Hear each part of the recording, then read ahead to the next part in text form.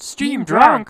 You can't get much better than a free game, so I thought I'd do a quick video on what might be the most popular free game on Steam, titled You Have to Win the Game, and yes, it's $0.00 right now. As you can see right away from the footage, this game looks awfully familiar. It looks, sounds, and plays very similar to VVV, or is that VVV? And yeah, you progress through a huge map one screen at a time. There's also save states, quick respawning, and a lot of dying. So the two are laid out similarly, but the gravity component isn't in You Have to Win the Game. It's strictly a platformer that hinges on exploration. This game also might look familiar because of its visual presentation, and yes, You Have to Win the Game very deliberately tries to recapture the feel of a 1980s PC game, with the 4-color CGA graphics, the sound effects in mono, the lack of music. It even tries to replicate the look of a CRT monitor, complete with a border. You can turn that off though if you'd like, and you can even turn the colors off too. Anyway, you get the idea. This is a game that has no big ambitions and is perfectly fine being what it is, which is an exploration-based platformer where you find items to unlock new parts of the map, backtrack and use your newfound upgrade, dodge enemies, and did I mention dying? Because you'll be doing a lot of that. You Have to Win the Game is very accessible and the controls are obvious, although it should be noted that you don't really have any way to attack, but you do learn the ability to double jump and wall jump, for example. But yeah, everything kills you. I refer to games like this as pick up and die games, as opposed to pick up and play games, because this game is easy to pick up, but it's not as easy to possess the patience to get past some of these puzzles.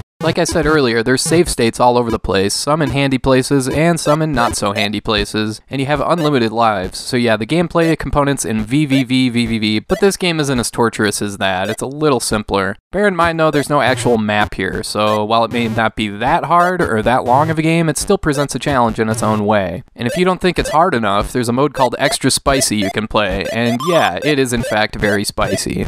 So yeah, I just wanted to do a quick video on a game that I like to play when I'm feeling kind of bored and when I'm sick of everything else. You Have to Win the Game is simple, straightforward, and hard as balls. But I rarely feel like dying isn't my fault, if that makes any sense, and I always want to keep playing if only to keep that progress percentage going up even just 1% more. And hey, if nothing else, this game is free, and it's on Windows, Mac, and Linux. It's worth a playthrough.